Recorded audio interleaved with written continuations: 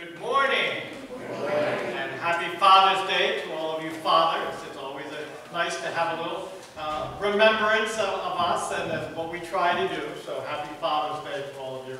I want to highlight a few of the ministry opportunities. First of all, a couple of things that are happening today. One, today is the deadline for turning in the baby bottle blessing, the bottle or an envelope or last chance to put some donation into the bottle that's out there. And so I encourage you to do that. If you haven't already done that, we'll still take them. If you're like, I forgot to bring it, we'll still take them. They'll still take any donation. But today was kind of the day where we're stopping that campaign. Related to that, I know we're not doing the joys and concerns yet, but given what's been happening over the last couple of weeks, pray for Morning Star. They are one of those that could be targeted. They haven't been, but some of the protests and some of the violent protests and some of the vandalism and things that are happening to pregnancy centers. So please pray for Morning Star. There's another one locally. I think it's Capital Area Pregnancy Services. So let's be in prayer, especially for their safety, as they seek to do that which God has called them to do. So keep that in mind. So today's the deadline for that. Also, immediately following this time of worship, for all members of the church, we're having a special meeting to approve, ratify, whatever the word is, the amendments, the additions, the corrections to our Constitution. So encourage all of you to stay. Those of you who are members, to stay for that time. We'll take a little break in between worship and that meeting, but we'll hold that pretty much after the meeting today, after worship today. So as we said, today is Father's Day, a day for us to remember, to reflect, to give thanks. And so in order to help us do that, we have a short video, Father's Day tribute.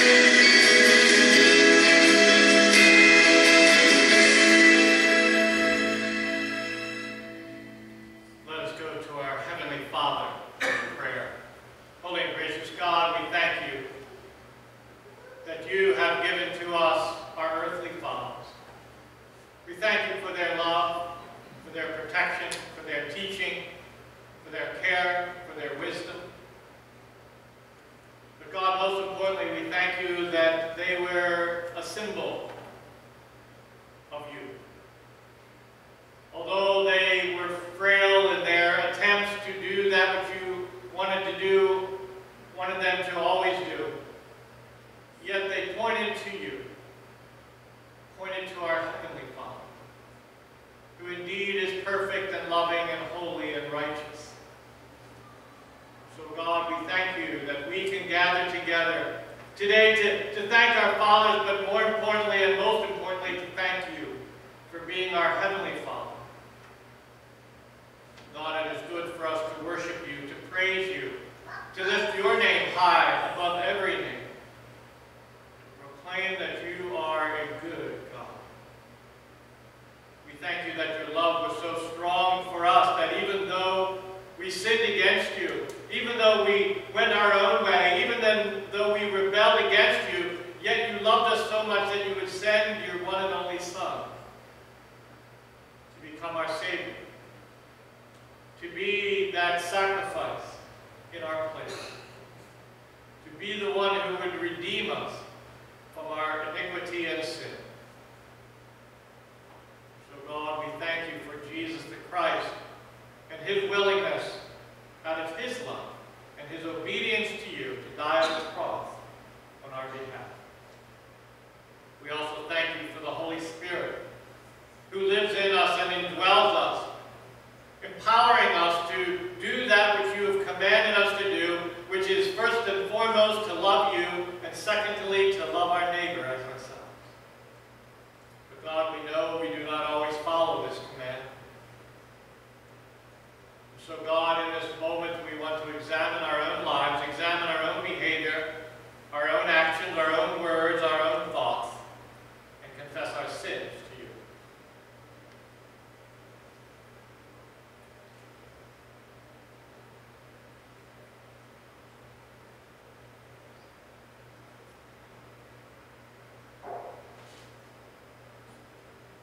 Holy God, we thank you for the assurance that we find in Scripture that makes it very clear that whenever we confess our sins, you do forgive us because you care for us, because you love us, because we are part of your family. So God, we ask that you would hear our worship today. May it be pleasing to you. But we also ask that you would speak to us through your holy word, that we might know you better and live for you in a better way. We give you praise and glory in Jesus' name. We pray these things. Amen. Call to worship is from Psalm 20, verses 5 through 7. We will shout for joy when you are victorious, and will lift up your banners in the name of our God. May the Lord grant all your requests. Now I know that the Lord saves his anointed. He answers him from his holy heaven with the saving power of his right hand. Some trust in chariots, and some in horses, but we trust in the name of the Lord our God. Let us indeed give glory and praise to our Lord, standing if you're able as we sing together.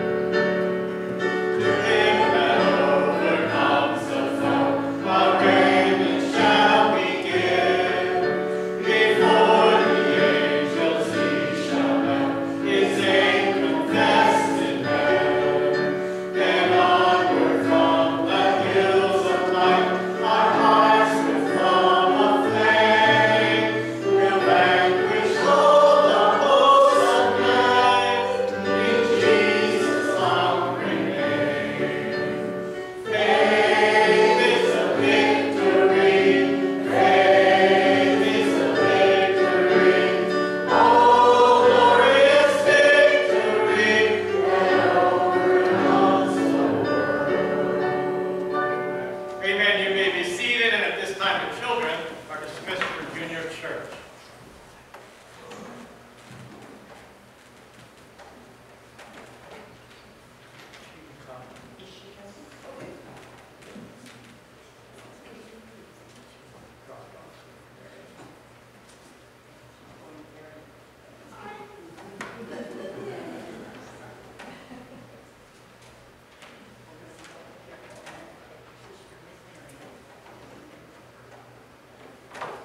Some of you may have known this. For some reason, the state holiday always sticks in my mind. I don't know why, but this past Tuesday, June 14th, was National Flag Day. I don't know if you knew that.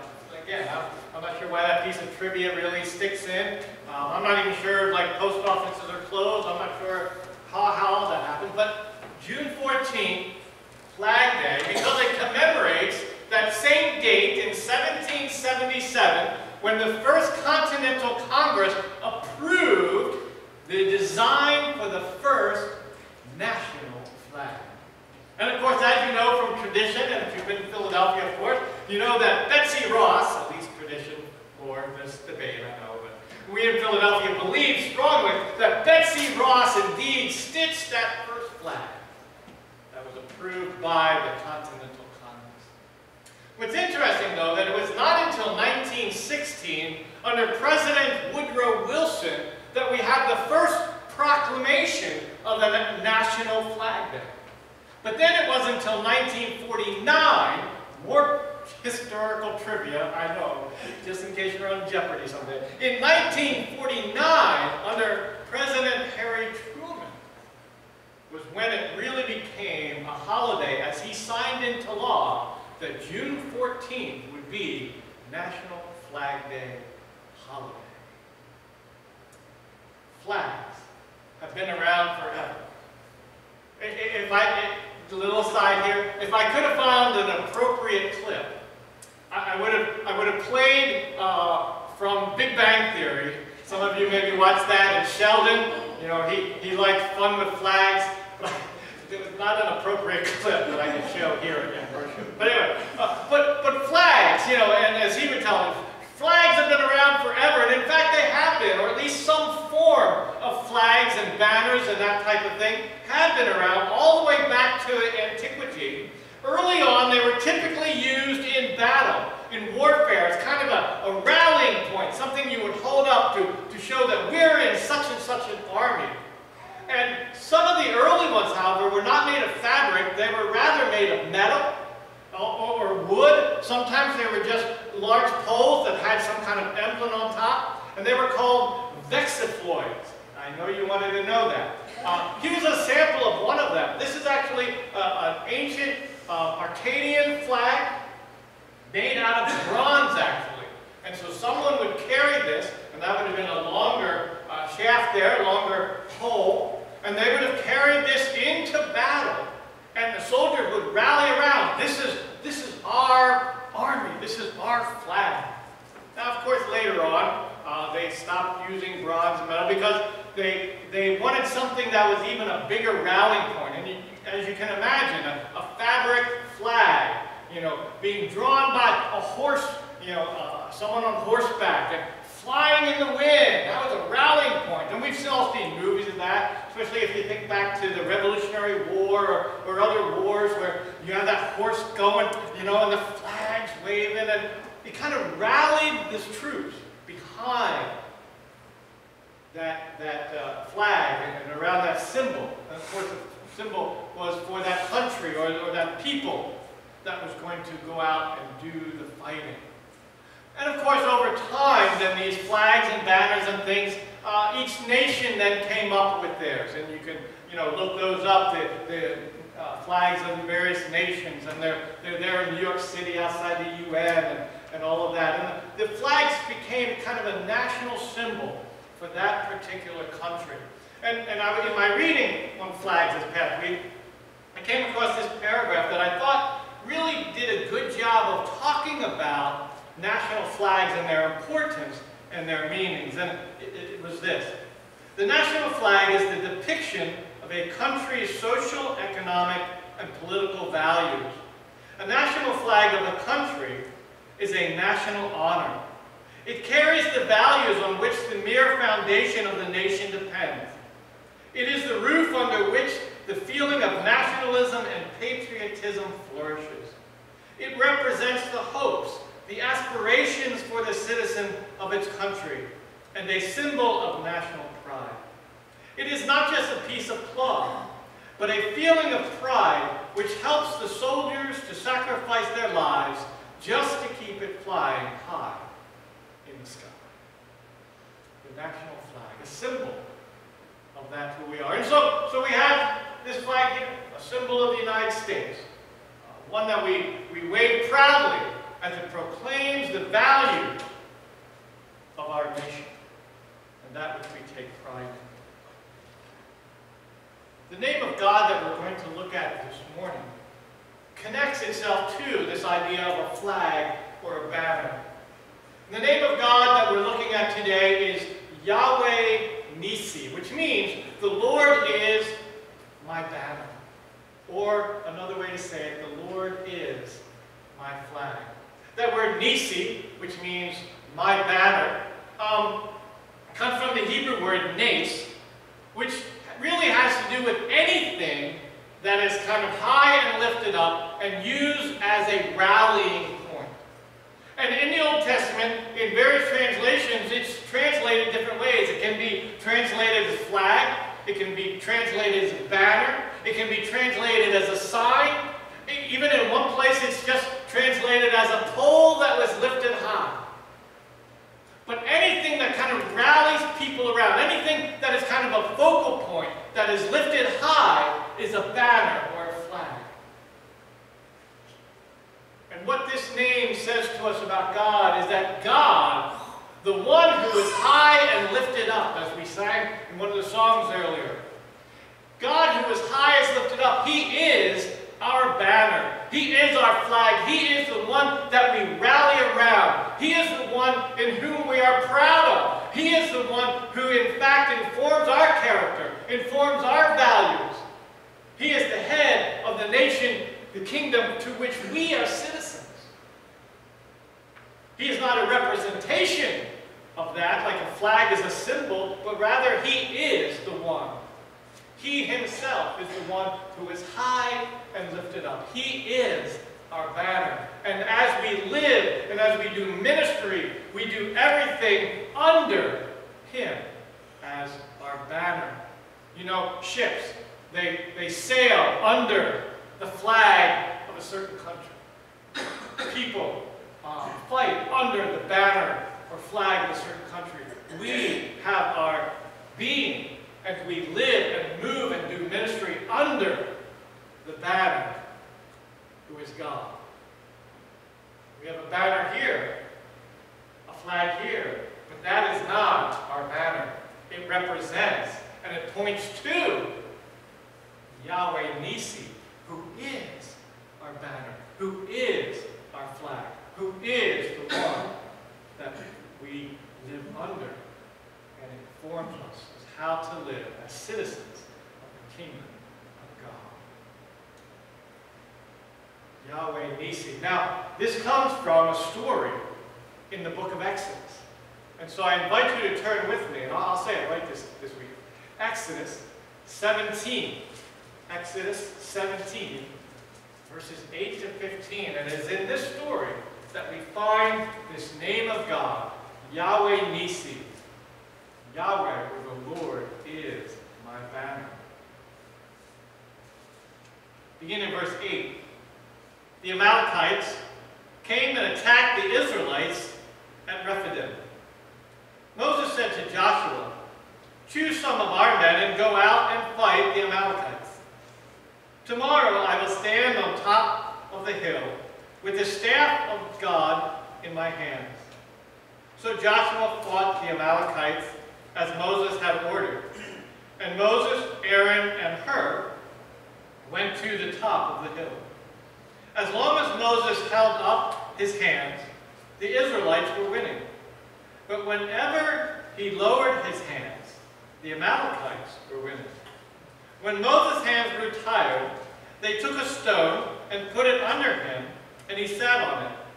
Aaron and Hur held his hands up, one on one side and one on the other, so that his hands remained steady till sunset. So Joshua overcame the Amalekites' army with the sword.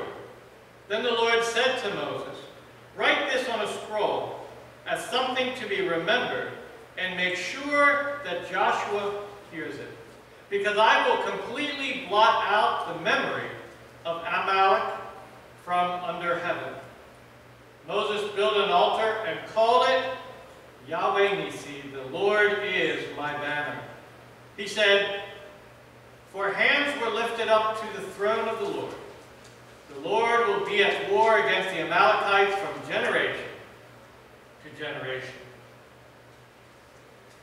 By the time of this story, the people of Israel, the Israelites, had been in the wilderness for about 2 months. Last week we saw that they were up in Marah, and just prior to that, they had crossed the Red Sea. But now as they traveled down this side of the peninsula, it's been about 2 months when they arrived in the area of Nephidim. And during that time, they learned that God provided in a variety of ways. He provided direction, He provided food, He also provided water. In this story, what they learn is that God will now provide victory over a hostile neighbor and a hostile foe. And that foe are the Amalekites. The Amalekites were a nomadic people. They kind of traveled throughout that peninsula and even onto this side over here. And they traveled around, but they were very fierce, powerful, and warlike people, willing to fight anyone who got in their way. What's also interesting, though, about the Amalekites is that they were cousins of the Hebrew people. You see, the Amalekites were descendants of Esau, who was Jacob's brother. So they were family. But by this time, that didn't matter. And what we learn from Deuteronomy 25 is that as the Hebrew people were making their way south, what the Amalekites would do is they would kind of pick off slowly the stragglers, those who were kind of, walking behind, those that were a little weaker, those that couldn't keep up with the rest of the group. So some of you, it's similar to what a lion does. Some of you watch nature shows, and you've seen that herd of antelope out there. Oh, how beautiful. And they're jumping and jumping. And then the camera, though, goes over this way to this lion. And that lion is there. You know what I'm talking about. That lion is there. And then the camera points to this little antelope who's not keeping up with mommy. And you know that that's where the lion is going to go to the weaker one. And you're yelling at the TV, "Run away, run away!" And then you're like, why doesn't the cameraman do something? He's right there. Well, that's what the Amalekites were doing. Here's this large band of Hebrew people. But they start knocking off the weaker ones, the ones that are dragging behind, the ones who aren't keeping up. Well, that eventually turns into a full-fledged fight, a full-fledged battle. And so it's the Amalekites against the Hebrew people. But it was a battle that was fought like no other battle. I've never seen a battle or heard about a battle or seen on TV a battle where the president of some country goes up to some hill, lifts up a staff, and say, "Fight!" But that's what happened. There they are, the Amalekites and the Hebrew people down in this valley, and Moses and Aaron and Hur, they're up on this mountain, and Moses raises up a staff, the staff of God, the rod of God. And as long as he had his arm up, the people of Israel were winning the battle. But it's hard to do that all day, isn't it? It's hard to do that for 5 minutes. I'm getting tired already. But as that arm started to go down, the Amalekites started winning. And even that staff became a nace, became one of those things high and lifted up, a rallying point, because you can just imagine, as the soldiers are fighting, they're looking up at the mountain, and they see the staff high and lifted up, and that gives them motivation to keep fighting. But then, they start seeing that go down, and then they see their fellow soldiers starting to fall, and morale starts going down. So Aaron and Hur, they help Moses hold them up so that they can win the battle. But as the soldiers are watching this, and as they reflect on that, it becomes very clear who won that battle for them, how that battle was won. That it was not their own strength, it was not their own efforts, but rather it was because God was with them. You see, that rod was not some magic wand. Moses goes, they start winning. But rather that rod, that staff, indeed was the staff of God, and it was a symbol, it was a banner, it was a rallying point, it was like a flag proclaiming that God is here. And that God is personally and powerfully involved in this battle. God is the one who wins the battle. One commentator wrote about it this way: the battle was not won by military might or superior battle plans. It was won by the power of God. The hands and the rods of Moses were held up in the same way that the soldiers hold up their flags in the time of battle. As these flags bear the insignia of their country, the soldiers are said to fight under that banner. The Israelites fought under the direction of God, Yahweh Nissi. It was under the Lord's banner, and with His aid they fought. And in His name and strength they conquered. They learned that day as Moses then built an altar in worship and praise to God and called that altar and the name of God Yahweh Nissi, that God is the one who won the battle for them. It is God in His strength and His power that battles are won. And that would be what God would do throughout the wilderness, and as the people of Israel enter the promised land, God would be the one who would win the battles even before they were fought. As we think of Yahweh Nissi, as we think of the name of God, that He is our banner, and we think about this story, it is a story that is so relevant to us as Christ followers because we too encounter many battles in life. We in fact are in the midst of a war, a spiritual warfare, and we need someone to help us. And the fact that we have this name, Yahweh Nissi, the Lord is my banner, in fact tells us that when we go into battle, when we are in the midst of the war, God is there with us. And we will be victorious if we trust in God, if we depend on God, if we indeed honor His name and allow Him to take control of the situation and take control of what's going on. The writer of the book of Proverbs said it this way in Proverbs 21:30-31. There is no wisdom, no insight, no plan that can succeed against the Lord. The horse is made ready for the day of battle, but victory rests with the Lord. We can do all the preparation we want, and we should, but we need to put our trust in the Lord because the victory is His. The power to win is His. And we need to honor His name and live and walk under His banner, under Him. It's interesting that the Septuagint is the Greek translation of the Old Testament.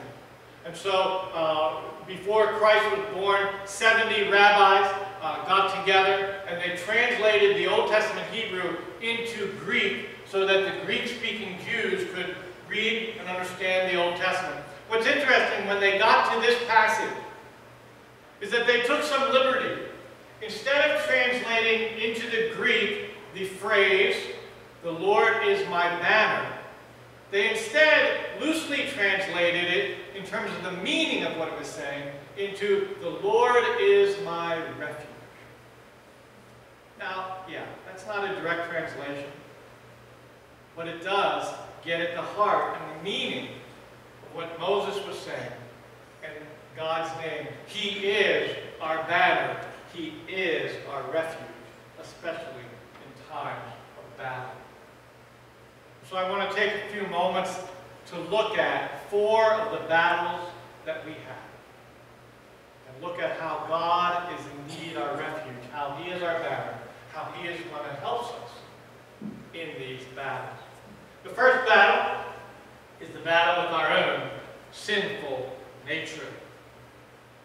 Paul, in Romans chapter 7, talks about this battle, and he described it this way in his own life. Romans 7, 21 to 25.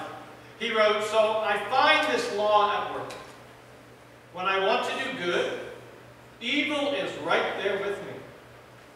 For in my inner being I delight in God's law, but I see another law at work in the members of my body, waging war against the law of my mind and making me a prisoner of the law of sin at work within my members. What a wretched man I am! Who will rescue me from this body of death? Thanks be to God through Jesus Christ our Lord." Paul describing a daily situation for him, and a daily situation for us as well. He said he loves the law of God. He said that he loves the law of God. He loves to do God's will. And he sets out to do God's will, but as he does, suddenly there's this other law working inside of him. That's their sin nature. And he ends up not doing what he wants to do, which is God's will. You see, when we become Christ followers, we receive a new nature.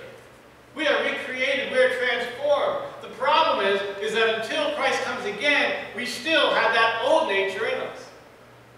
And the two natures battle. We want to do God's will, but the old nature says, no, you don't. No, you don't. And we say, yes, we do. And they said, no, you don't. And so there's this battle. And Paul then asks the question, who's going to rescue me from this? And the answer comes back, Yahweh Nisi, the Lord Jesus Christ, who is our banner. Jesus the Christ is the one who rescues us from this dilemma. It is through the shed blood of Jesus Christ that we have the new nature to begin with. And it is also Jesus the Christ who has also given to us the Holy Spirit. So it is Jesus the Christ who on the cross won victory over sin. And what we need to do is yield to the Holy Spirit and to do what He tells us to do. And when we don't, when we cave into that old nature, when we cave into what we want to do, we still have a rescue. And that rescue is in the forgiveness that Jesus gives us through the cross. And so we see a battle with our sin nature, our old nature and our new nature battling together. And we have seen the victory. We have seen when we have been able to resist by the power of the Holy Spirit. But we have also seen when we have fallen short.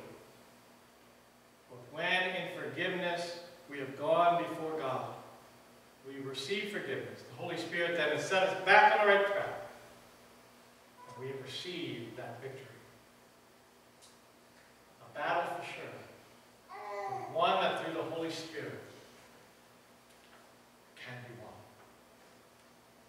Second battle is a battle with the world.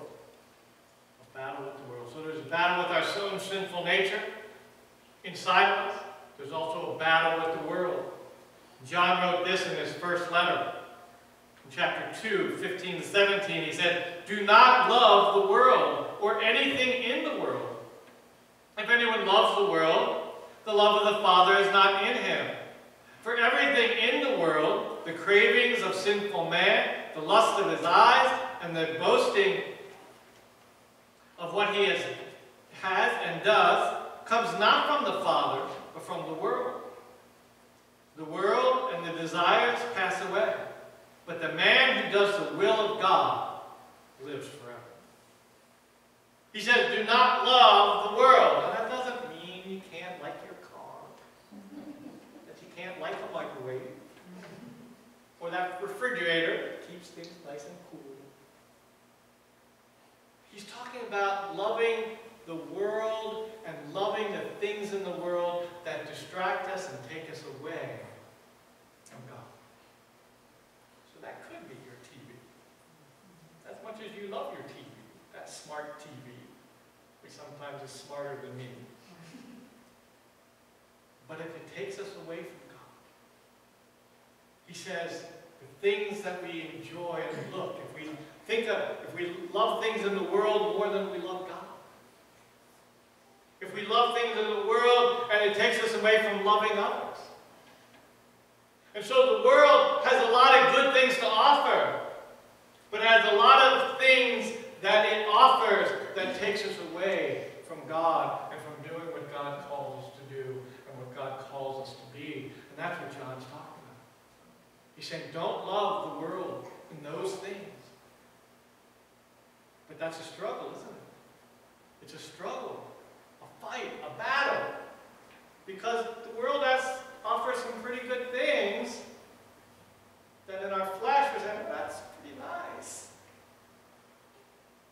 But it can take us away from what we really need to be focusing on in terms of God. Later on in the letter, John says this, you dear children, you are from God and have overcome them. The them are those individuals, those people, those things that in the world that would distract us from God. He said, but you have overcome them because the one who is in you is greater than the one who is in the world. They are from the world and therefore speak from the viewpoint of the world, and the world listens to them. Yes, the world throws a lot of temptations at us. But the Holy Spirit that is in us is greater than any commercial, any advertisement, any enticement of the world. And we just need to rely and go to Him, because greater is the Holy Spirit that is in us than He that is in the world. Then there's the battle with the devil. Paul wrote in Ephesians chapter 6, 10 through 13, finally, be strong in the Lord and in His mighty power. Put on the full armor of God so that you can take your stand against the devil's schemes. For our struggle is not against flesh and blood, but against the rulers, against the authorities, against the powers of this dark world, and against the spiritual forces of evil in the heavenly realms. Therefore, put on the full armor of God, so that when the day of evil comes, you may be able to stand your ground, and after you have done everything, to stand. Paul makes it very clear that perhaps of all these three that we have on the screen, one of the most powerful is in fact the devil himself. He says that much of our fight is not against the things that we see around us, the world, and even our sinful nature, but the greatest power is in fact the devil himself, who battles against us, fights against us. We know that James says that the devil is like a lion. And we already talked about that lion. You know that lion that's prowling around looking for that little in the little ball. That's the lion. He's roaring around looking to see who he will devour. And we have two examples in Scripture. One was Job. The devil wanted to devour Job, but God protected him, right? In the New Testament, Jesus says to Peter, hey, the devil has asked my Father to sift you like wheat. And what does Jesus say? He says, I prayed on your behalf. And that's not going to happen. The devil wants us. But God has given us tools. He's given us the full armor of God. And I encourage you later on this afternoon, after you have your Father's Day now, to read the rest of Ephesians chapter 6 there and read the full armor of God. But what's interesting, at the end of his description of the full armor of God, he then says this important thing, and above all, pray. Because that's where the power is. You know, you can put on all the armor you want, but if you don't ask God to help you use it in prayer, it's not going to help. And so he says, put on the full armor of God so that you can stand against the things that the devil's going to throw at you. And pray that God helps you use them.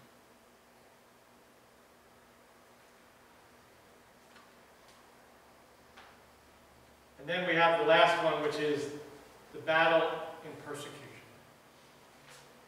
The battle in persecution. We see that all around us.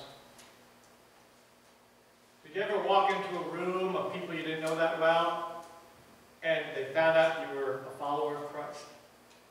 And did you see some of their looks? Where you begin to tell people about your beliefs and your values. We're living in some difficult times right now. And when we tell people we agree with some of the things that might be coming down, some changes in the law, when we say we disagree with this monthly emphasis in June of pride, we get mocking, we get ridiculed, we get hate speech. Isn't it interesting?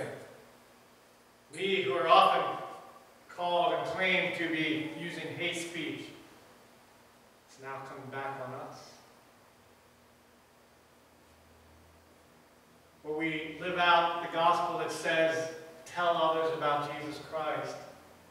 And people make fun of us and mock us and push us away and say, I want nothing to do with you. Persecution. But Paul talks about our lives even in the midst of persecution when he wrote in Romans 8. And we know that in all things God works for good of those who love him, who have been called according to his purpose.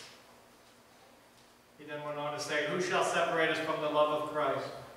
Shall trouble, or hardship, or persecution, or famine, or nakedness, or danger with a sword? No. In all these things we are more than conquerors. We are more than overcomers through God who loved us. For I am convinced that neither death nor life, neither angels nor demons, neither the present nor the future, nor any powers, neither height nor depth, nor anything else in all creation will be able to separate us from the love of God in Christ Jesus our Lord. We are in the middle of a war, a spiritual war. And along the way we may lose some battles. Because we believe in Yahweh Nisi, the Lord who is our banner, we will not lose the war. And we will see the final victory when Christ comes again to take us home to the kingdom waiting for us in heaven. Oh, what a day that will be. Let us pray. Holy and gracious God, we thank you for reminding us and telling us that you are Yahweh Nisi, that you are our banner. You are the one who is our refuge. You are the one that has called us into your kingdom. God, we thank you that you are with us and that you have helped us to win the battles. God, continue to watch over us, to protect us, to guide us and guard us.